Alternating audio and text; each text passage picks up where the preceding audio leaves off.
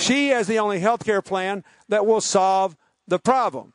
And it's why I noticed the other day I was gratified to see Elizabeth Edwards, who, to be fair, is not taking a position in this primary, but she said Hillary's health care plan was better, and as you all know, she knows something about that issue.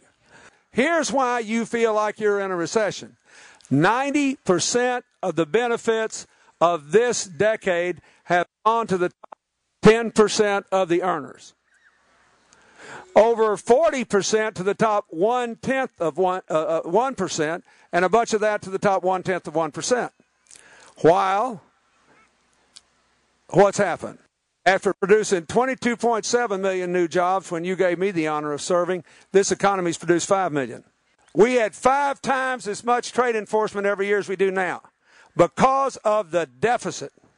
I left you with 3 surpluses. This country would have been completely out of debt in 5 or 6 or 7 years if we hadn't gone back to trickle-down economics. Okay? But we added $4 trillion to the national debt, mostly subsidizing the wealthiest and the most well-connected. It was selfishness masquerading as an economic program.